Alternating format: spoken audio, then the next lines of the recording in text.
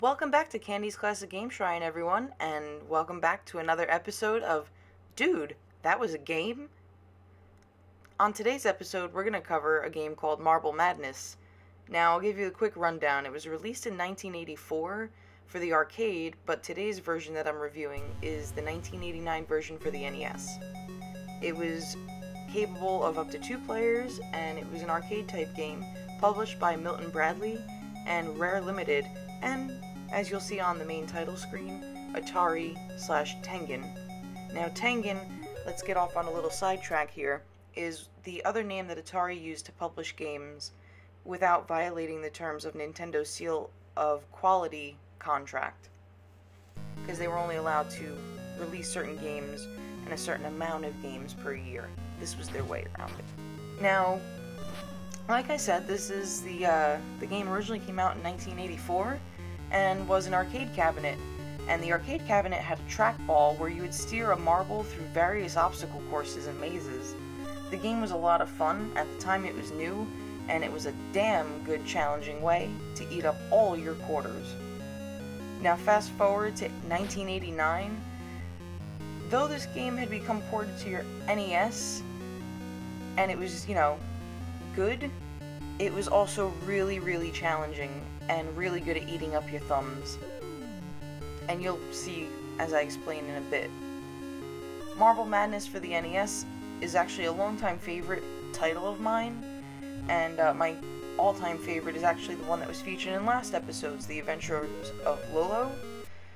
And Marble Madness, all in all, is a short game with only 6 levels, but I sure as hell never saw the last level until now, and I'm damn near 30.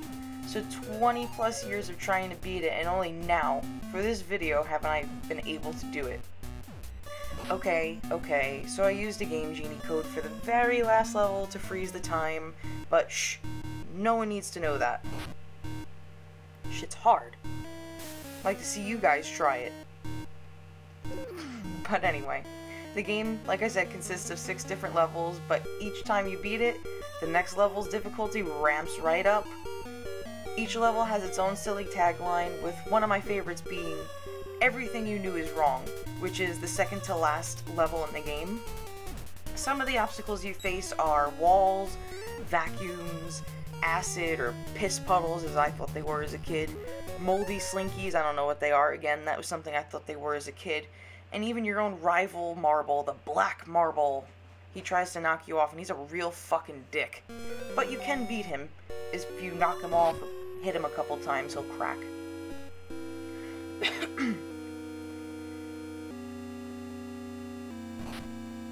Throughout your journeys through the mazes and levels, you'll have a time limit that you have to race to beat.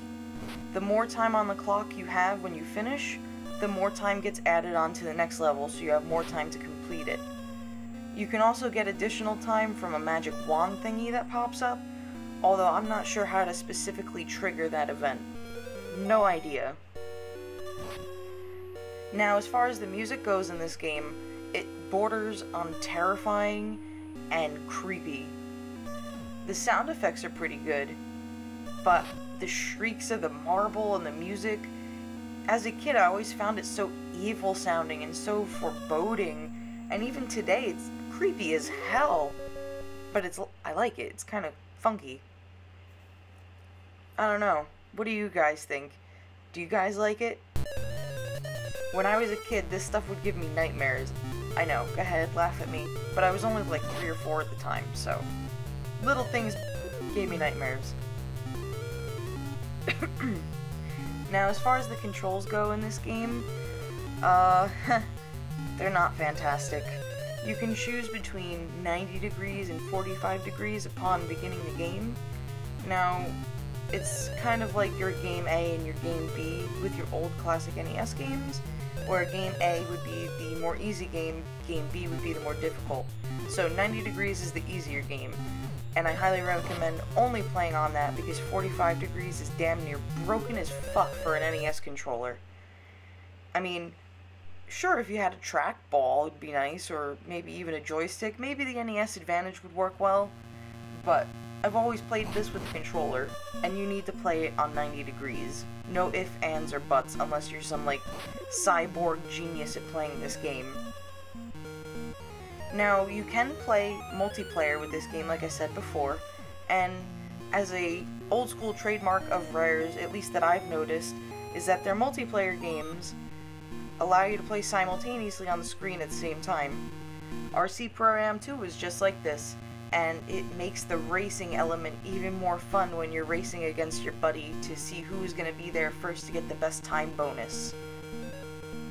But, it's pretty fun, but finding someone to play with you might be difficult because I don't know many people that are into this game or these types of games.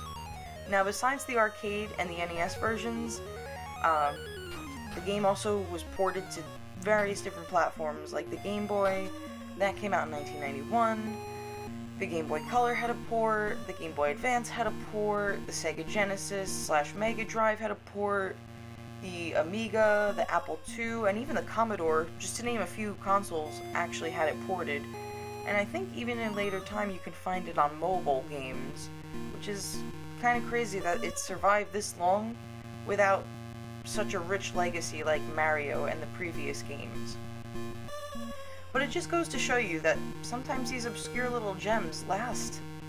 And while the new installments may not be fantastic, the original is where it's at. If you guys would like to try it, like I said, you have various platforms to try it on. Let me know if you guys have played this before, or if you enjoyed it from your, if you just recently played it. This is pretty much it, guys. I've beaten the game. Took me long enough. Trust me, I edited out about 40 minutes worth of dying and shrieking. But I hope you all enjoyed it, and I hope this opens you up to a new game, which is the whole purpose of this series.